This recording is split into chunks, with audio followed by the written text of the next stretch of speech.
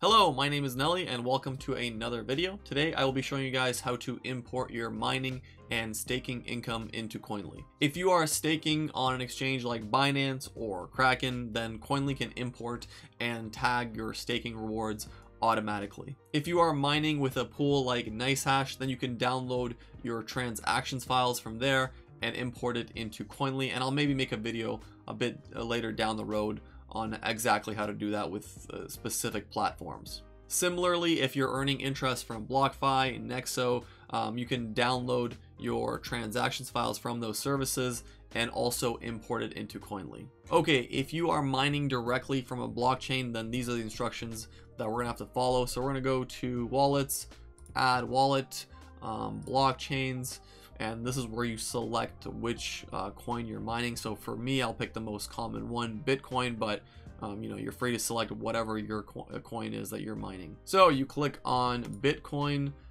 This is where you type in your public key. So let me find mine, and we're gonna copy and paste it. We're gonna tag as mining, and we're gonna click import.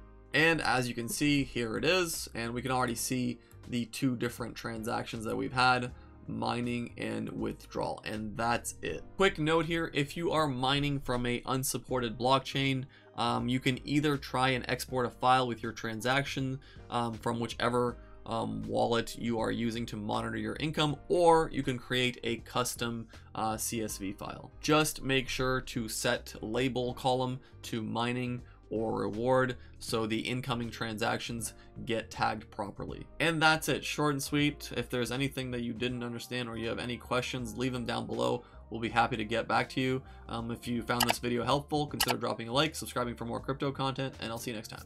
Peace.